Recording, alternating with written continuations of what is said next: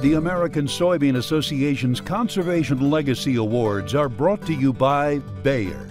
Bayer is committed to delivering better solutions for farmers while enabling them to operate more sustainably.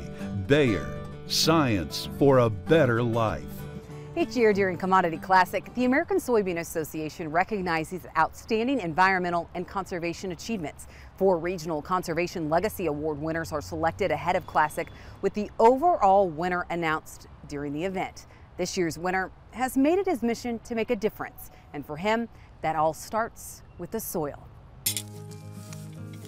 When it comes to conservation, Ohio producers Les and Jerry Seiler were early innovators and have been no-tilling 100% of their 1,680-acre farm since 1986. This whole thing is improving our soil, trying to keep the soil in place, being able to absorb water and keep it healthy. Along the way, they also diversified their corn-soybean rotation, adding alfalfa and wheat.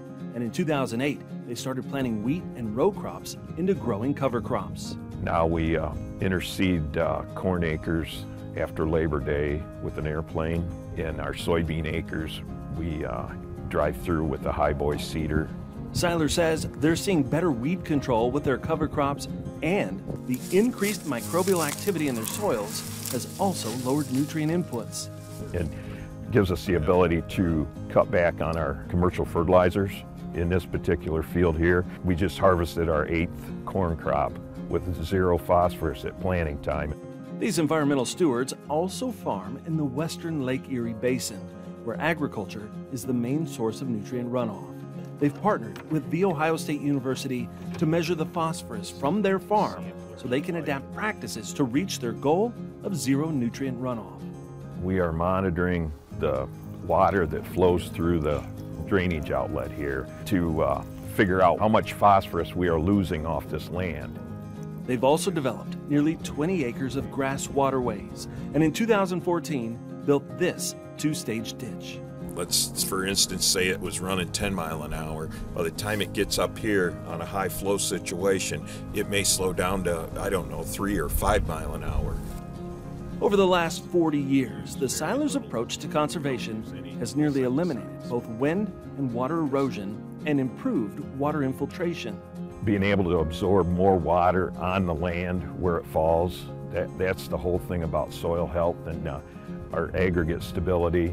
Plus, Seiler says healthier, more alive soils build organic matter and increase the resiliency of their crops, which translates into yield.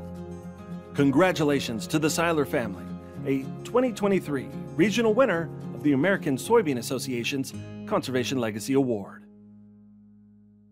Again, congratulations to Les and his entire family as ASA's Conservation Legacy Award winner. Well, when we come back, the growing use of artificial intelligence in agriculture, a surprising turn of events happens in customer support next. Is it real or is it AI?